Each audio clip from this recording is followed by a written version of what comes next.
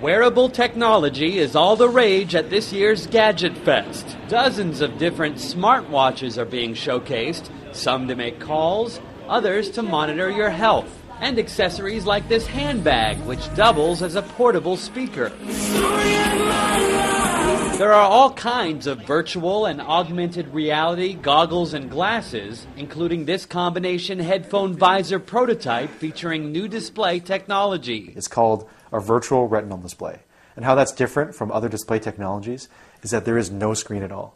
The image is projected directly on your retina. Speaking of displays, curved and flexible televisions seem to be everywhere here. Many featuring new 4K or Ultra HD technology. 4 times the amount of pixels in the space that you currently see. So in a sense, high definition today is 2 million.